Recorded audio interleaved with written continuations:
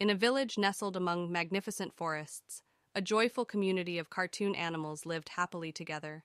Trees whispered secrets to the wise old owl, Mr. Hoot, while Mrs. Bunny baked the tastiest carrot pies in her cozy cottage. One sunny day, excitement buzzed through the village. A treasure hunt was about to begin. Freddie the Fox, renowned for his keen senses, would be the leader. With a map in paw, they dashed into the lush woods. The map led them on a winding adventure filled with giggles and surprises. They found sparkling acorns, talked to chatty squirrels, and danced with butterflies. Along the way, they stumbled upon a hidden waterfall where Polly the panda played her soothing bamboo flute. Finally, they reached the X on the map, and after much digging, they discovered a chest full of shiny stones. But the real treasure was the laughter, friendship, and memories they had gathered on their journey. As the sun set, they returned to their village, hearts brimming with happiness.